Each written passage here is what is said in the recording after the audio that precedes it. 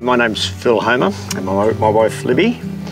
Research and adoption, it's a two-way pathway. We take our issues as producers up through the channels to the research providers.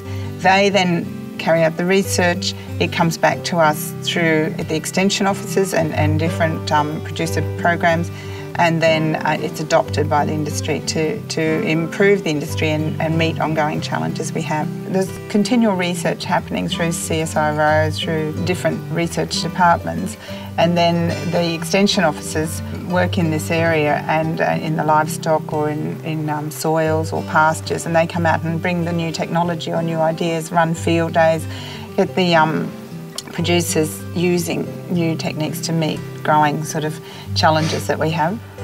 They tend to speak two different languages. You know, scientists will speak one language and the people on the ground, your farm will speak another, and an extension officer is just there and he's bilingual. He can understand both.